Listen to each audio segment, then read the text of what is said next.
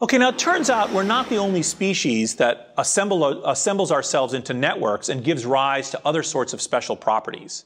And so to push this point home, this point about emergence, this idea that collectivities can have properties that are not present in the individuals themselves, let's consider a further example. This is a slime mold. It's a primitive amoeboid fungus. And all this fungus does is digest wood. So this thing lives on the forest floor, and if you've ever lifted up like a pile of leaves in the fall, and they're wet and soggy, and you've seen those little white tubes under, that's what this thing is doing. The little fungus forms connections to other nearby funguses, they fuse, and they make these long tubes, and they digest wood, and they distribute the waste from their digestion through these tubes. But it turns out individuals of this species, in connecting to each other, form a kind of superorganism with unexpected properties.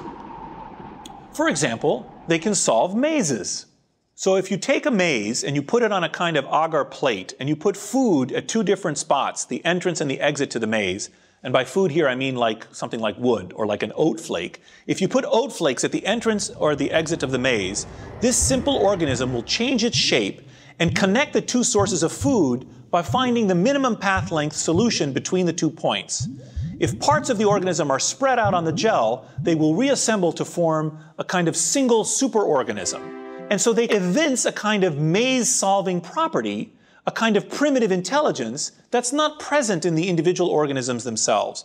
And this work was done by a Japanese mycologist by the name of Toshi Nakagaki. It's the fungi working collectively that give rise to this property, this maze-solving ability that emerges from their interactions. In fact, you can use this kind of maze-solving ability, or this ability to find the optimal paths, to do other sorts of things. Like here, we show an image. On the left is the rail network designed by human beings in England. And on the right is some work done by my colleague Mark Fricker at Oxford University. He took the map of England and he put little oat flakes at every city, and he plated the amoeboid fungus.